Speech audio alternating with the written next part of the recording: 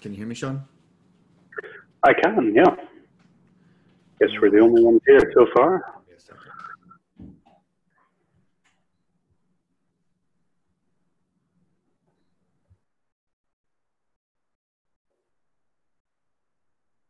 Oh, well, maybe.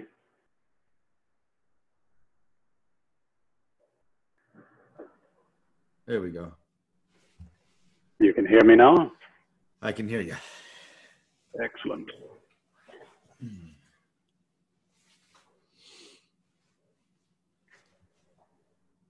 Okay.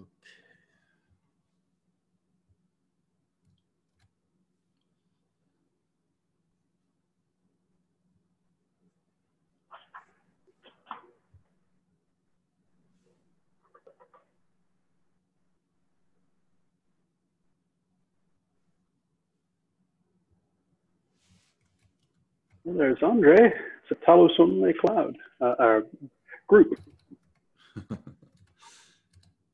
I hope we got the right day. Yeah. They said September 3rd.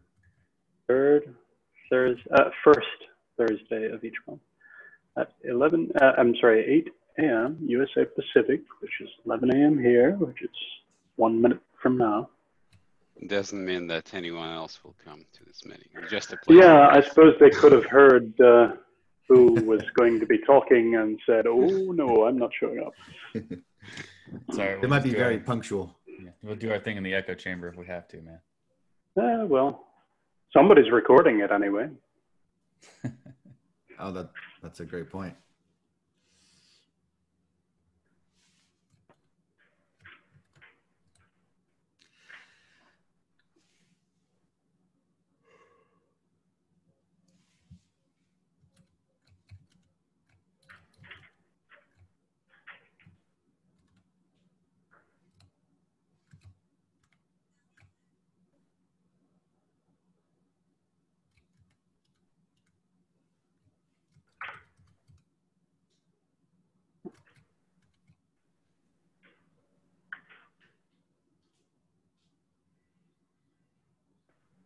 No hotkey for mute in the web version of Zoom?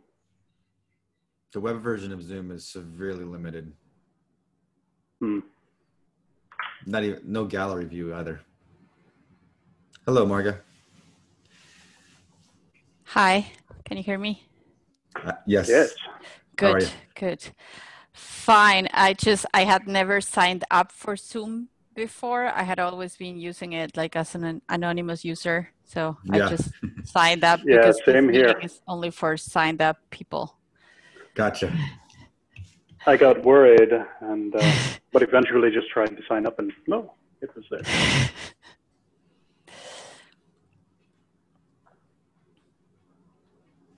Is this your first time here, Marga? I don't know if this is usual to wait, or we got the right day and time, right? Yeah. So it yeah, looks like people are showing up. I have no idea who's like the host here. We don't know either. None of us. Okay. Yeah. But we're being recorded, so someone did something. So.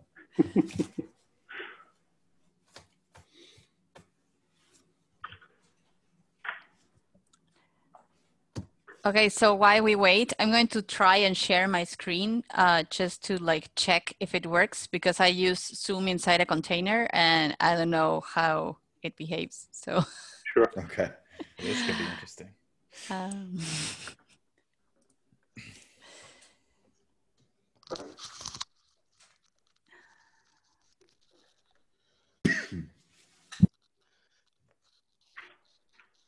Okay, well, see a black screen. Oh, a black screen? Yep. There we go. There we go. Okay. The aspect ratio is a little off, but it's a little tall for what it is, but it's readable. Huh. Okay. That may just be me. Who knows? Yeah, I can see the. Yeah, I think you're good. I think you're fine. Looks good. Yeah. Okay. Okay. I can stop sharing until we get whoever is supposed to be the host here. And I might as well do the same thing here myself. Hey guys, I'm I'm the host. Oh, cool. Morning. Aha. Hi. Yeah. Is that So this is that displaying properly, or is that still off center? No, it seems fine. Okay.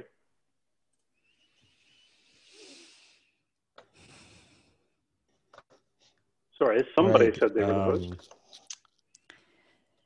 Yeah, this is Ricardo. Can you hear me? Yes. Yes. Hello. Okay. Yeah. Welcome, everyone. Glad to have you here. We have 2 items on the agenda today. So I'm going to send the meeting notes on, or put the meeting notes on the chat. Give me a second here. So that you all add yourself as an attendee. There you go. And yeah, we have 2 items today, and one is the Talos, and the other item is Flatcart. So 2 projects that are in a similar space, or they're kind of similar, but glad to have you here and talk about how different they are or how similar they are. So take it away. This is Talos, right? So. Sure. All right. Well, let me get the share up again here. All right. So I am Sean McCord from Psychord Systems. We are a boutique consultancy in a number of different specialized areas, including Kubernetes. So to get started,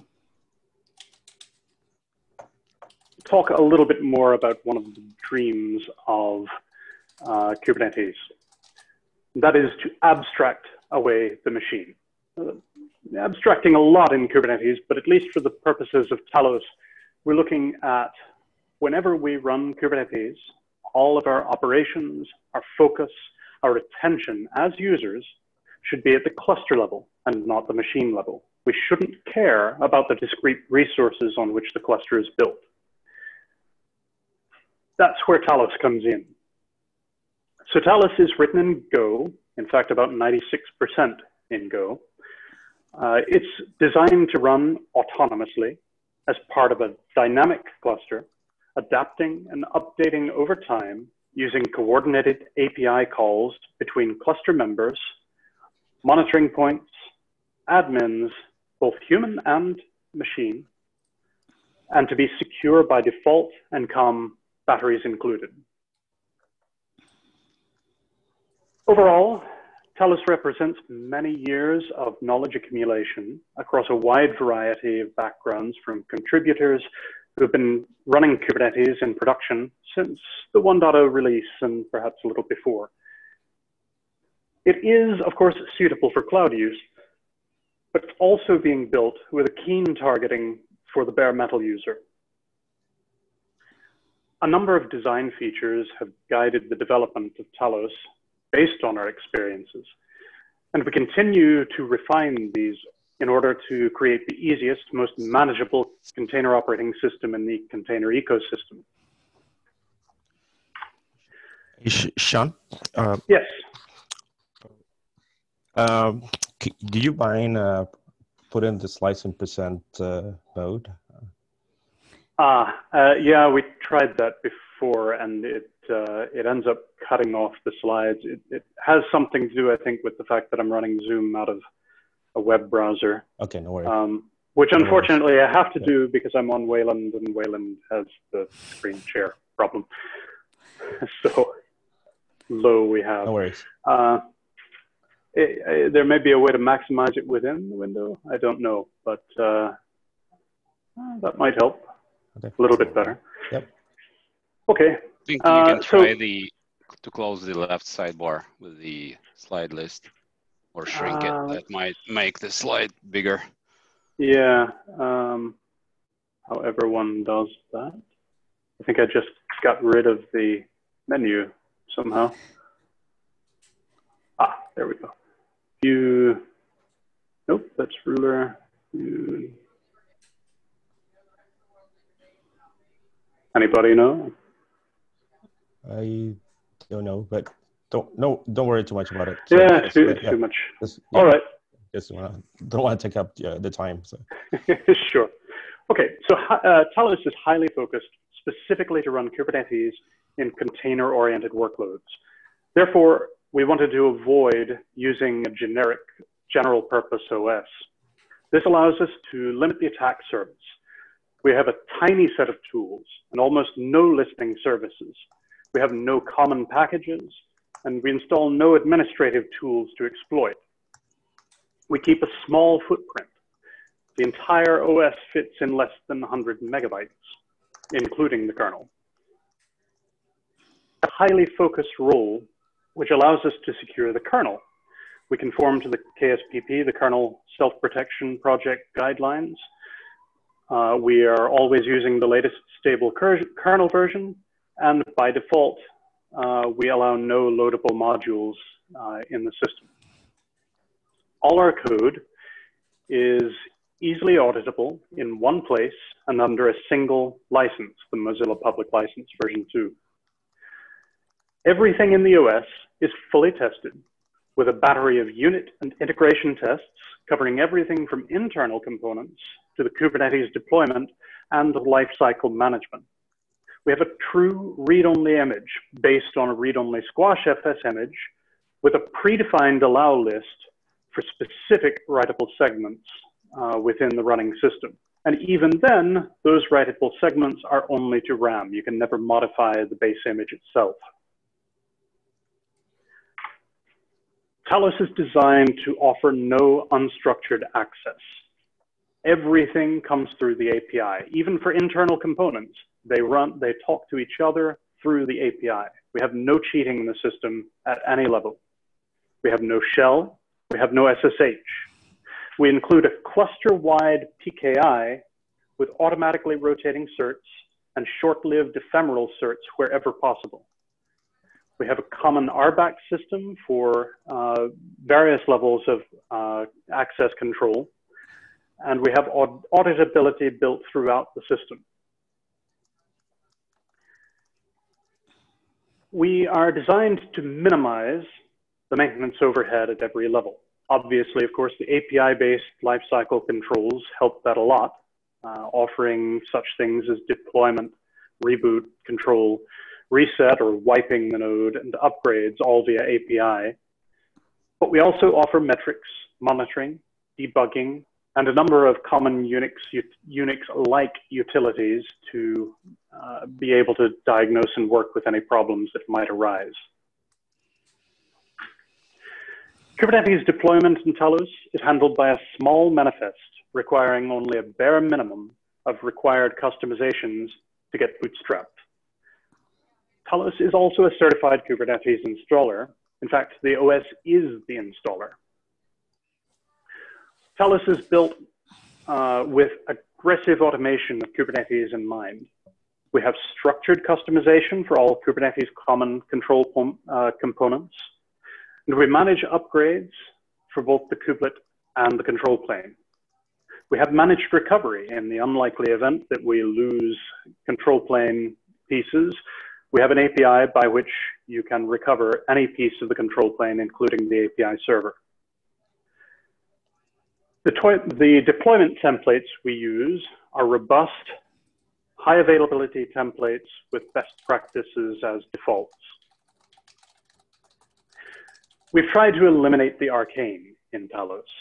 We try to use a simplified API built on gRPC with every interface defined clearly in protobuf. This allows us to maximize the visibility and portability of our APIs, as well as maintaining constant interface contracts. We've tried to abstract away the Unix primitives. For instance, instead of PS, we have a process list. Instead of ls, we have list files. Instead of cat, we have read. We still have aliases to handle from the CLI tool, the Unix style commands, but in general, we've tried to make this accessible across the board to as many people as possible with no discrete knowledge of Unix background. We have tried to maintain secure and sane defaults with a minimal input requirement from user-supplied and user-generated data. We strive to have no barriers. We have a layered API, which allows us to compose and assemble higher order controllers at both the internal component level, the external node level, the cluster-oriented control level, and the Kubernetes-oriented API level. At all levels, we offer APIs for interfacing and command and control for higher level applications. Since all of this is built on gRPC, these controls are language agnostic, and it allows users and SREs, DevOps people, to build their own business logic controllers as workloads within the Kubernetes cluster in whatever programming environment they are best familiar with. So the Talos design features that we have: no general purpose OS, no unstructured access, no maintenance overhead, no hands Kubernetes, no arcane, no barriers. You could say Talos says no so that you can say yes. So what's next? So we're working on a whole lot of other projects. This is just a small list of things that are interesting. The newest of these is Cozy. It's a common operating system interface. It's designed to be a standard OS agnostic interface to provide structure and security between the kernel and the user space. In progress. It's going to be probably a year till they sign a contract, just because they're a big organization. It's fine.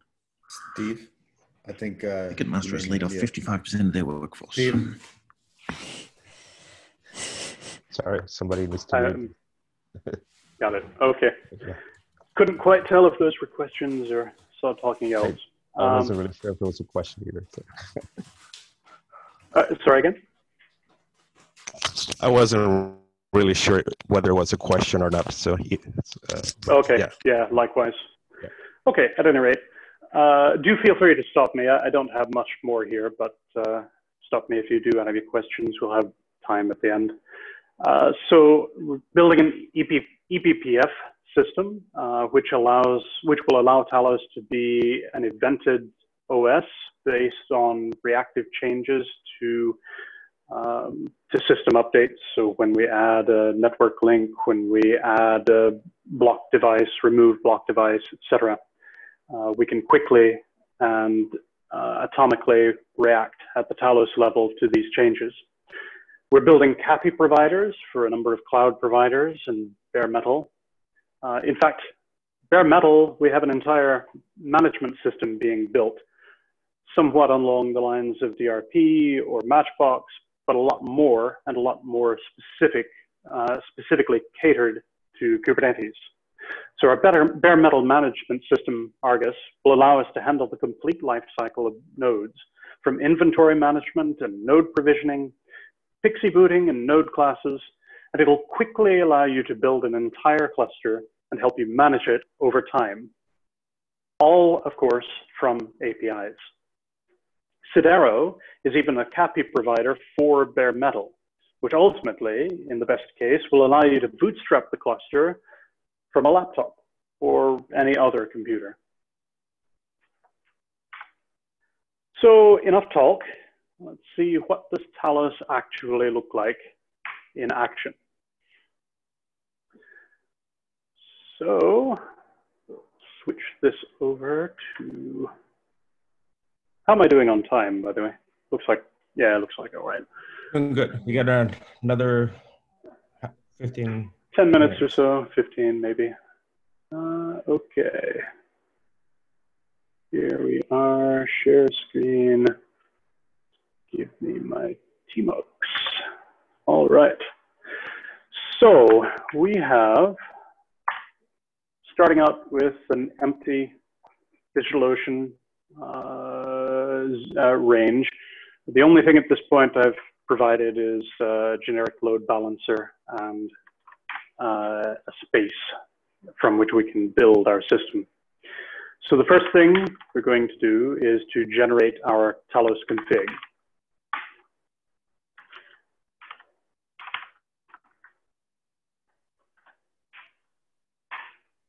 That's not it.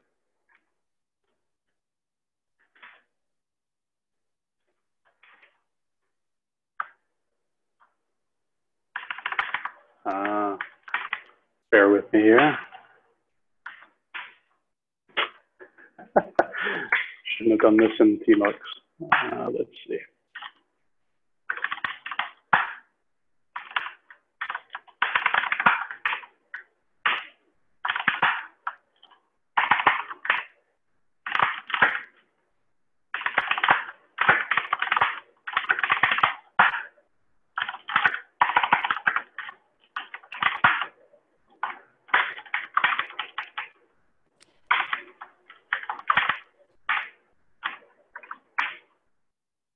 All right, here we go. So what we're doing here is generating all of the PKI infrastructure and the configuration for Talos itself. Can everyone see this? Is it large enough? Yep, it looks good to me. Okay, good. So among these, we're really only going to use the control plane and join nodes. And it is something of a legacy. It allows you to automatically bootstrap the system, but I'd like to break that out and do that manually via the API. So we have our config. Now we just need to create some droplets, VMs on which to run this. We'll start with the control plane nodes.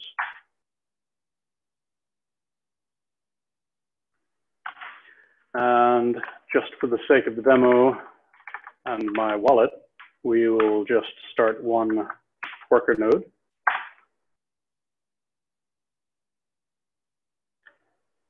After a little while, we should be able to get the IP addresses from the control plane nodes, and then add those to our Talos config.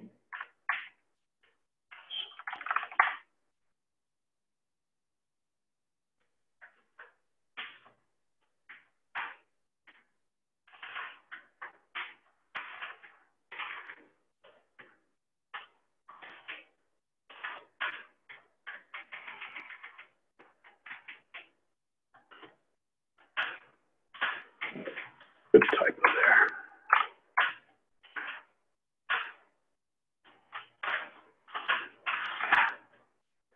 All right, so now that we have our Talos config set up, I should explain what we're doing. We're setting the endpoints for the Talos API, and we're setting each of those to talk to the master control plane nodes.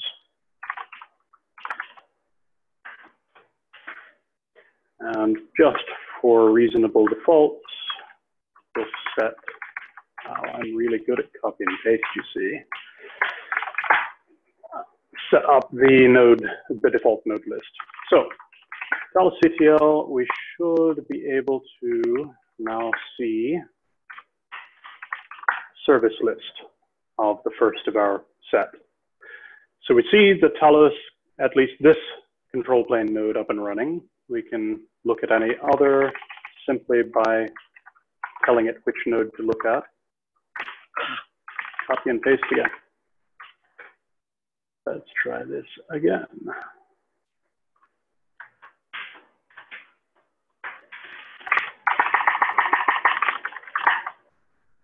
We have other services running on the other nodes. So the first thing we want to do is to go ahead and bootstrap the Kubernetes cluster. We're going to use just purely the defaults. And we can then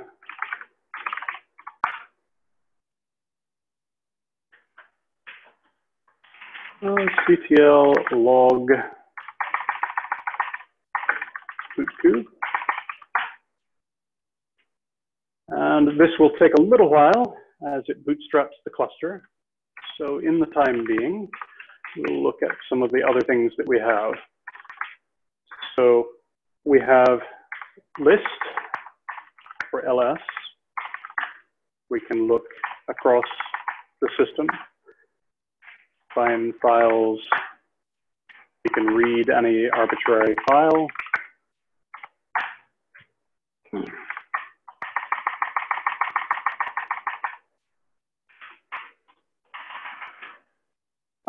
Let's see where we are.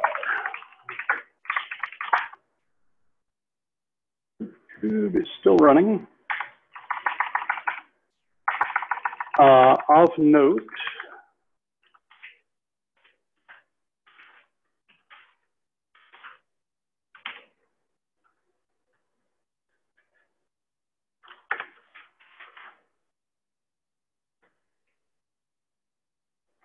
we're still waiting for bootkube, of course. A question. The Yeah. management can happen anywhere, right? It can be on your laptop or can be on. Yes. In this case, I'm doing the management from my workstation here at home. We're working on machines up in DigitalOcean. Got it. Can some So of this, while, yeah, sorry, go ahead. Yeah, can some of the, I guess the bootstrapping is already automated, right? So like, That's correct. Yep. All we're doing is waiting for that to finish. Does it allow you to manage a fleet of servers or is it individually? Yes. So the bootstrap only occurs on a single server, but it will bootstrap a high availability control plane from that. Mm-hmm. So it starts with one and then it'll build the rest of the control plane after that one is up and running. And Talos handles that automatically.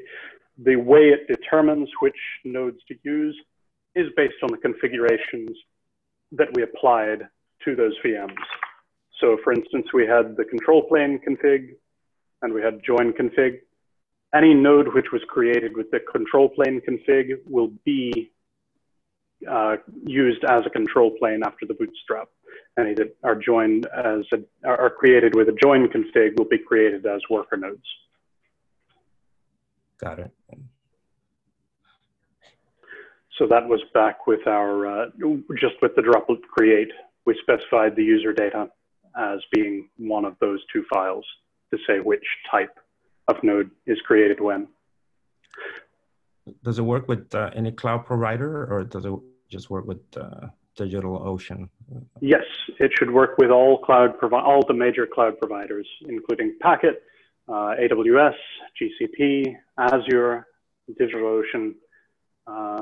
Andrew, let me know if I'm missing any. But I think it's the major cloud providers. Yeah. Yep. Cool. All right. Any other questions before we see if we're up yet? Okay, we are up. So bootkube, as we see, has finished. So we should be able to grab our Kubernetes config.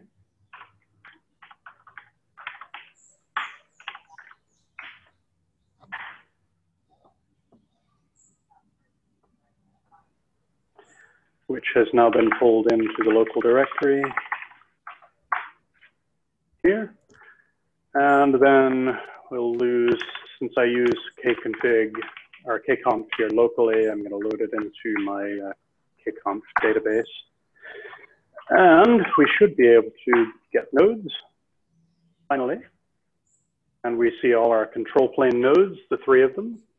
Not all of them are quite finished coming up. We just have 2 control plane modes at the moment. But the CP0 will eventually become a master as well. And then we have the 1 worker node. So at this point, we can run, of course, any workloads we wish, and we have a fully functional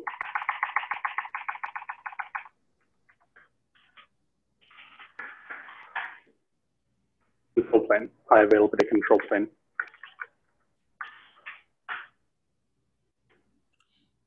All right, and that is pretty much the demo. I'm happy to open for questions. Yeah, I have another question. Does it manage the life cycle of Kubernetes, or for Kubernetes upgrades, and maybe you Yes. want to upgrade the nodes? Yes. So the kubelet is presently bound to a default of the Talos version that's installed. So when we upgrade the Talos nodes, it will also upgrade the kubelet that's bound to that. That is also independently controllable by the Talos config. So if you want to bind a particular version, you can by modifying the config of the system. Likewise, each of the control plane elements are controllable by the config. So I shouldn't say each. We currently just have, so I shouldn't say currently either. So there are different levels. We're in a little bit of flux. So presently, if you were to install a 0.6, which is our current stable release version, the control plane is actually self-hosted and self-managed. So there's no automatic updating of the control plane components. You can edit those manually. In our next versions, we will have that managed. We'll actually be backing off from Bootkube entirely, been running all of the control plane components from Talos directly. And at that point, we'll be able to structurally control the versions of each of the control plane components. Mm-hmm.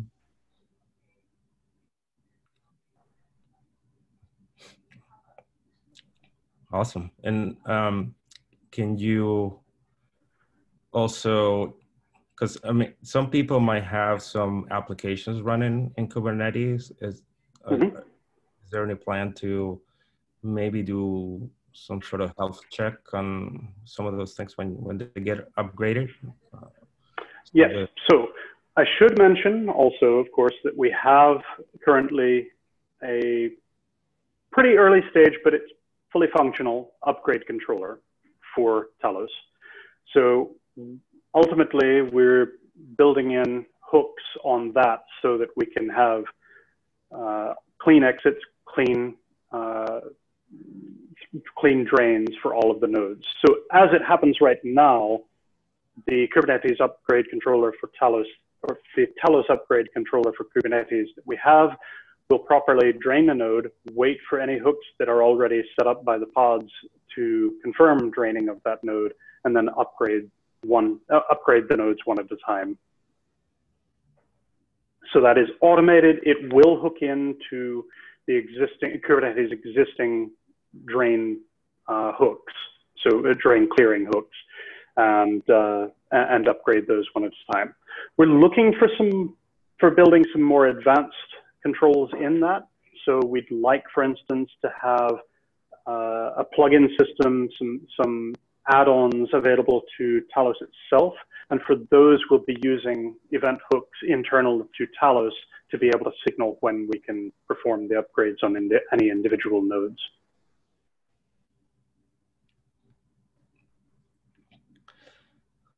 Cool. Thank you for the, so the answer is very comprehensive. So anybody else has any questions? I don't want to be the one asking all the questions. Yeah, please.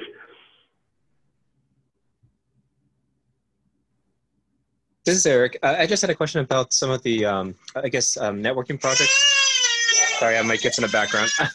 I was just wondering if you wanted to use something else, because I think you guys are in this example, we're using Flannel, but if you wanted to use something like Cilium, would that be possible? Yep, absolutely. As a matter of fact, we normally, sorry, Andrew, did you want to answer that? Okay, it's split over, sorry. Yes, we absolutely support Cilium. In fact, many of us use Cilium as the default. It is just a line in the default config. Let me see if I can show that to you. Back to share the TMUX session.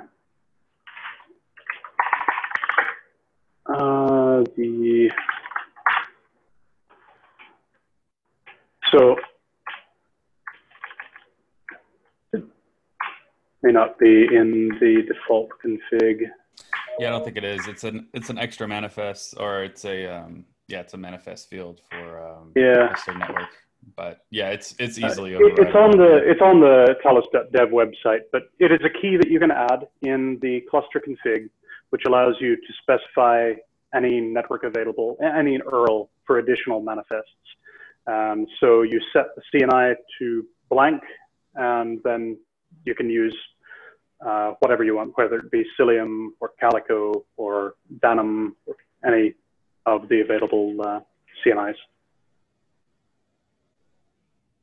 And to be clear, that'll probably change a little bit in the longer term. The reason it's like that now is essentially forced upon us because of BootCube, right? So as we move away from BootCube, we'll probably actually move towards Cilium as our default, I would imagine. I mean, I think we all pretty much never use Flannel anyway. So it's not, for our normal. Especially not me, since Flannel does not support IPv6 at all. Which is a good feature I should mention. Talos is IPv6 clean. You can run a pure IPv6 system for any of those who care.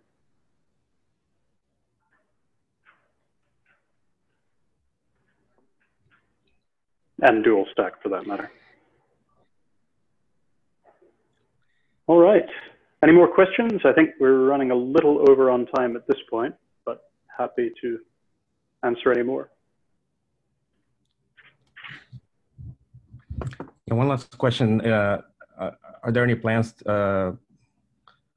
for making this or applying for a CNCF project or being part of the ecosystem of the CNCF projects?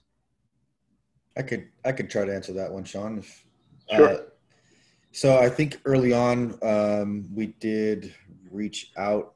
I think there was some questions on whether or not accepting an operating system. I mean, something entirely new. Accepting an operating system into CNCF was new at the time. We are a little bit of, as you can tell, we're unique. So it's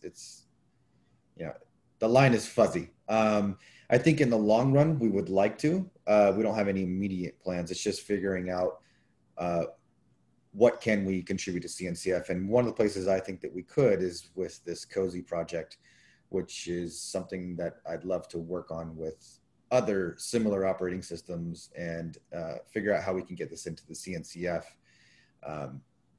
as a project similar to how Containerd is a container runtime interface. We want to provide an interface for interacting with the operating system. But yeah, to be determined. Yeah, I think the TOC is pretty open about different kinds of projects. Especially we have Sandbox now, and some projects that may not necessarily fit the usual criteria. For example, the CNCF just accepted into Sandbox K3S, which is a Kubernetes distribution. So, or a Kubernetes flavor. So, yeah, so and I think the CNCF wants the Sandbox to be kind of like a sort of a place where projects can develop. But I see that Talos is, pretty advanced already, so that may not be the best fit. So, it's up to the Talos team, to decide what the best one is. Yeah, it's a great suggestion. We certainly will look into it. Thank you. Yeah.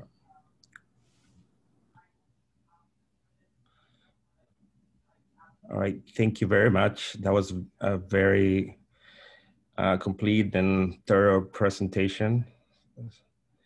So I think the next item on the agenda that we have is flat card.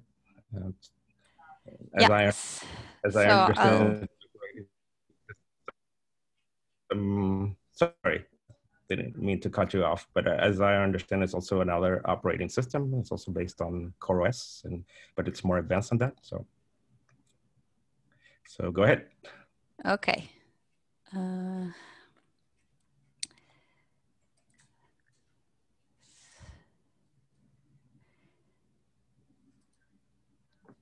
Okay, is that working? Can you see my slides? Yes. All right, awesome. So yeah, so I'll give a brief introduction to Flatcar, and we don't have a demo prepared, but I guess as it's based on CoreOS and it's not such a, I don't know, special thing, maybe it's not necessary to have a demo. So Flatcar is developed by Kinfolk. So first, who is Kinfolk? Kinfolk is a company that exists since 2015. So we've been around for 5 years. We do a lot of things related to Linux, containers, security, and we do open source engineering with many different clients. We have a couple of products. Flatcar, which is the one that we are here to talk about today, is a Linux distro derived from CoreOS. And we also have a Kubernetes distro called Locomotive. And on top of these two products, we also do other consulting development, like Rocket and GoBPF were developed by Kinfolk engineers. What is a container Linux? This is pretty basic, and I guess many of you know this already. These are the bases where the CoreOS was built upon. So container Linux means that it's a minimal distribution that only has what's needed for running containers on top of it. So it doesn't have everything that a general purpose distribution has. It only has like the minimum base. So there's less software to manage. There's a reduced attack surface area. Of course, it's not. Marga, we're still seeing the first slide, I think. This I'm so sorry. This is some stupid bug that my Zoom has. I'll try again. If this doesn't work, maybe Tilo, you can share the slides for me. Okay. Sorry, I don't know. This happened already. I think my Zoom setup that is super paranoid doesn't like it, and it sometimes stops redrawing the screen or something. Let's see. Does it show what is a container Linux now? It's starting to show. So now it's black. It's a blank screen or black. I'll give it a shot. Let me try it. All Maybe right. I should stop being so paranoid. Whatever works for you guys. Well, not Zoom. How is it that this is like the CNCF thing and it's not using a free product? CNCF doesn't have any video conferencing products yet. So yeah, okay. No, it's not a cloud native product, but we would be using Jitsi. All right, folks. Do you see something? Do you see the second slide? Yeah, I was in slide 4 already. I'm sorry. Okay. I assumed it would work. And here we go. That's the container Linux. Okay, so container Linux, it means that we have a reduced attack area, surface area. Of course, it's not as small as Talos, but it's much smaller than a typical general purpose distribution. The file system is immutable, particularly the /user part of the file system is immutable. So that means that there's also less attack surface there. Etsy is still mutable, so configurations are still possible, but it reduces the amount of bugs and security threats. And it has automated updates. So whenever there's a new version, it just gets applied and works, and it rolls back automatically if it fails to boot. So like if the machine boots and tries to boot and fails, it gets automatically rolled back. Next. All right, so we mentioned this already, but just so that it's super clear, Flatcar is based on CoreOS, which itself is based on Chrome OS, which is based on Gentoo. So we have like all of this history, but right now we are going on our own. So CoreOS doesn't exist anymore. It reached its end of life. And while before we were tracking CoreOS and everything it did, now we are going on on our own, developing our own new features and so on. Next. If you don't know where the name flat car comes from, it comes from a train metaphor, or maybe not metaphor, simile. It's the kind of train that carries containers. So that's why it's a flat car container Linux. Next. All right, so how is Flatcar structured? It has 4 channels. So CoreOS had 3 channels, alpha, beta, and stable. And we keep those. And we also have an experimental channel or labs channel where we try out things and maybe we decide they are a good idea or maybe not. This alpha, beta, and stable channels, we introduce the new changes in alpha, and after we are happy with those changes, they get promoted to beta. And once they've been in beta long enough that we think it's stable, then they get promoted to stable. Currently, the version in stable is still based on the last CoreOS version, but alpha and beta are completely new and include a lot of new things that are were not available in that last CoreOS version. We have images available in all major cloud providers and some minor cloud providers as well. And they are also publicly available to download. And we have images for a lot of different type of machines. And we have a public update server that anybody running Flatcar can use to get updates to the latest version. And there's more on that on the next slide. So the Kinfolk update servers, it's a completely open source project. It's codenamed Nebraska. And we are running one community instance that can be used by anybody running Flatcar, and also people that want to have more control and want to run their own version can run it on-prem or hosted by us. And this update service allows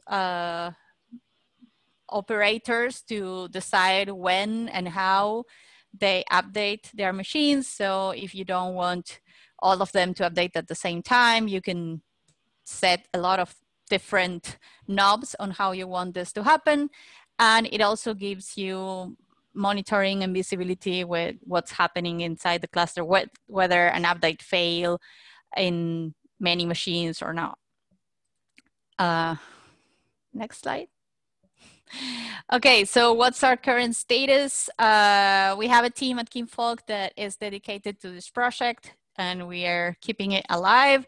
We have build and test infrastructure, a lot of integration tests that make sure that it runs correctly in many different cloud providers.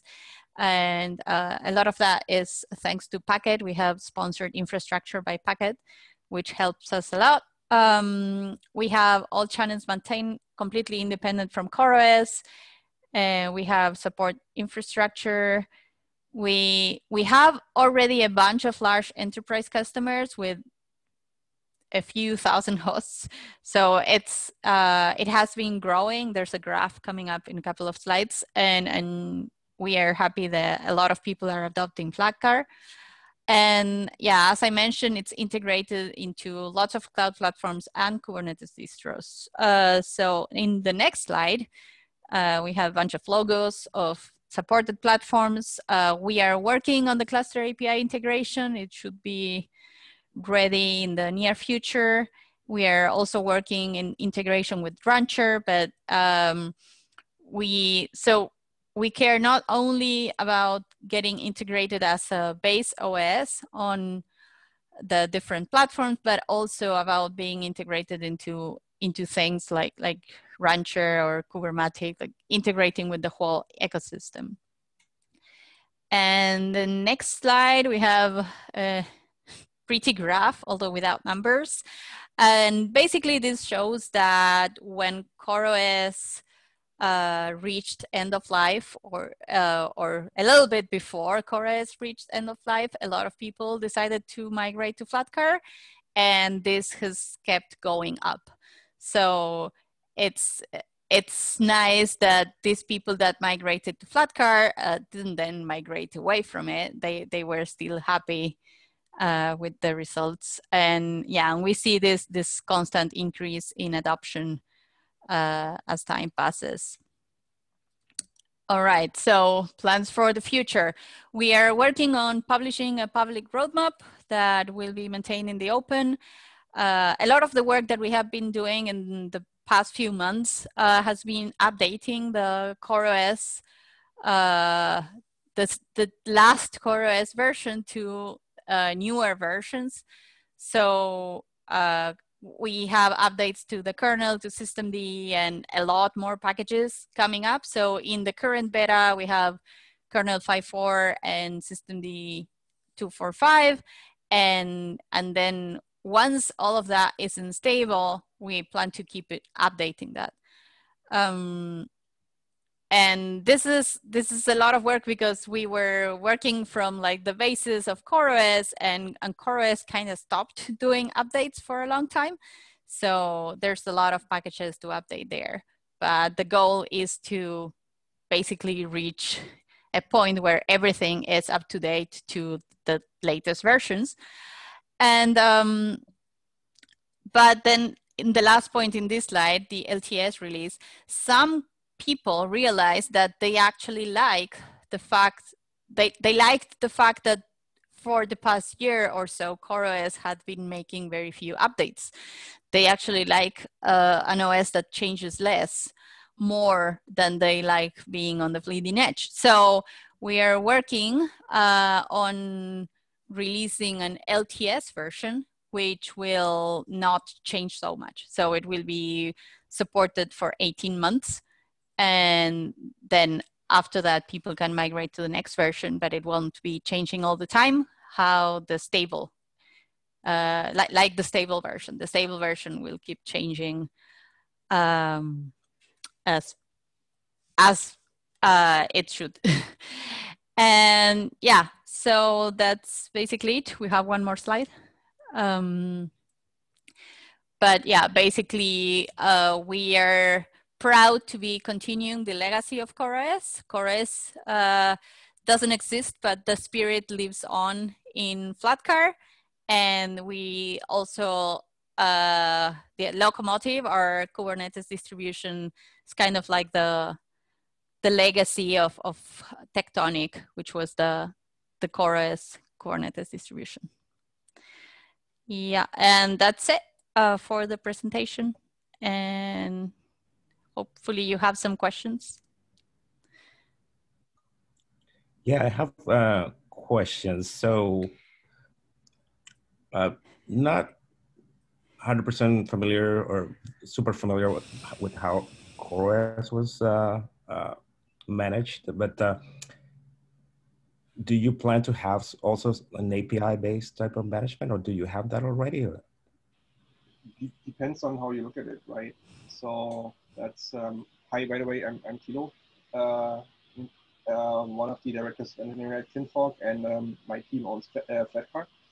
So we're not quite taking the direction that Talos is taking, right? So one of the approaches of CoreOS was that the operating system layer to your cluster, which either runs containers or runs Kubernetes, which runs containers, is kind of just a piece of boring infrastructure. Like you don't want to handle it too much. You want to have it self-updating and maybe make a noise if something's wrong, but it shouldn't be too exciting for you, right? So, and that's the philosophy that CoreOS drove. You do most of your configuration at provisioning time. So we use, just like CoreOS, we use Ignition for that. There's a certain amount of compatibility to cloud cloud init as well, so you can do either or. And you have minimal changes at reboot time, and that's about it. Most of the operating system remains immutable. So if you want to change anything, you redeploy. That's for major changes. The operating system doesn't have any package management. You're not installing software on Flatcar because you run containers, right? So in order to upgrade, you just do this A/B partition flipping thing, your update service on Flatcar, post the update server, which is either the public instance that we host or your own Nebraska instance that you host, and writes the update to the second partition, and then either does the reboot depending on its configuration, or signals a upper level that it's now time to reboot. So it kind of tries to be unexciting in the whole lifecycle sense, and that's the CoreOS approach that we're continuing with Flatcar Linux. Yeah, I got it. So yeah, I was kind of curious. I mean, some of the operating systems are basically moving towards this API-based approach. The other project that I'm familiar is Bottle Rocket, and they're also doing something with APIs. But I think it's just ultimately is what the philosophy is with the project, right? And how they want to, or what the users really want, right? And how great. their profile. Mm-hmm. The closest thing to an API we have is the configuration and provisioning time. Other than that, we just don't want to be in the way. You would basically solve everything else with containers.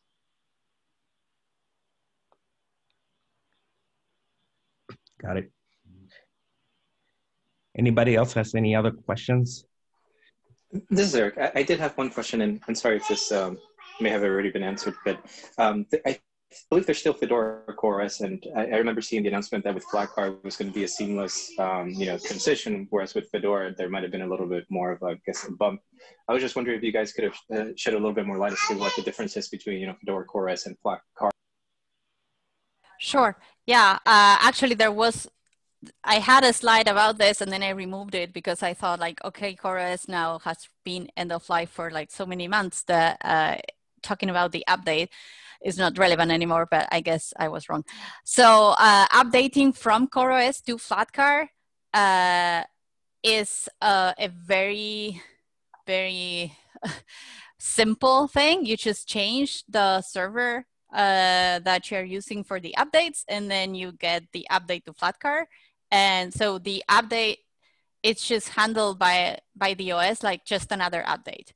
And you could have like your machine that is running CoreOS and then gets the update payload from the Flatcar server.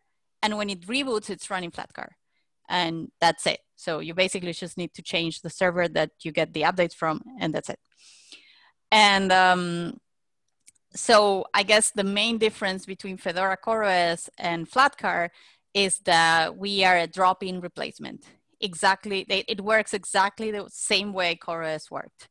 Whereas in Fedora CoreOS, they went a different way, and you basically would need to completely redeploy.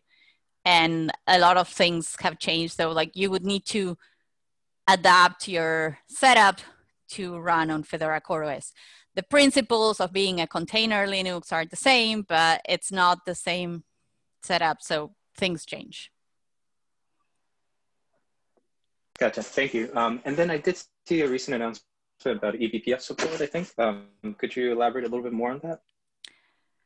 Sure, we use eBPF a lot. So we have a bunch of tools that we developed. And so we ensure that things work, like it's possible and easy to use eBPF in Flatcar. It's not like very special changes that we are doing. We are just basically enabling things in the kernel that are there to be used.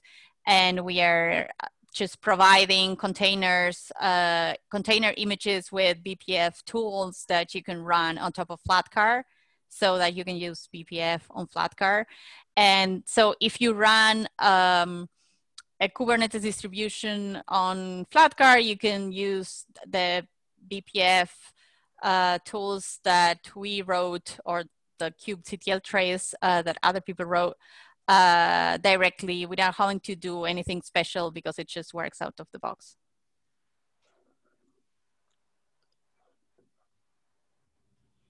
So there's this BPF-based tool that or suite of tools that we've been developing, and it's actually a pity that Alban, who was in this meeting earlier, left, because he's the director driving that team. So the tool set is called Inspector Gadget, and it allows you on the Kubernetes level to gain insight into what your server is doing, and it uses eBPF for that. So Flatcar will need some integration work and some testing work, and that's what Marga was mentioning. And this is mainly about making sure that everything works from scratch and seamlessly, and users can just go and use tools like Inspector Gadget or the BCC tool suite that is around without jumping through any loops.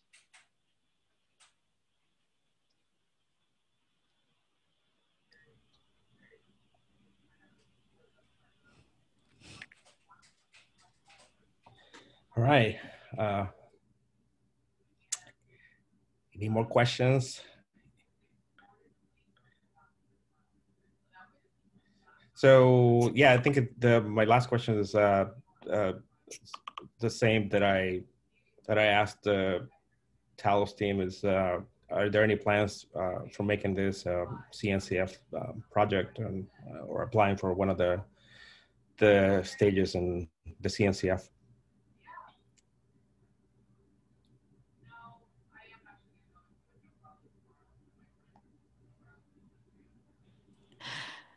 Tilo, I think this question is for you. I don't know the answer to this. Sorry for staying quiet. I'm thinking hard what to say. So our CEO, Chris Kuhl, is... Sorry, I don't mean to put you on the spot, right? So no. It's a very good question. Just it deserves a very good answer. Yeah. So we didn't fully investigate options yet. It sure is an interesting direction to explore. I would, if he'd be present, I'd actually forward this question to our CEO, Chris Kuhl. He's, I think, one of the first CNCF ambassadors. So there is very strong interest in working with the CNCF, but we don't have any concrete plans or anything to announce at this point in time. Yeah, got it. Yeah, so I think the CNCF is always open, for new projects. So whenever the project maintainers decide to apply, then I think they'll be happy to have the project, or whenever they feel like they're ready. Right. So.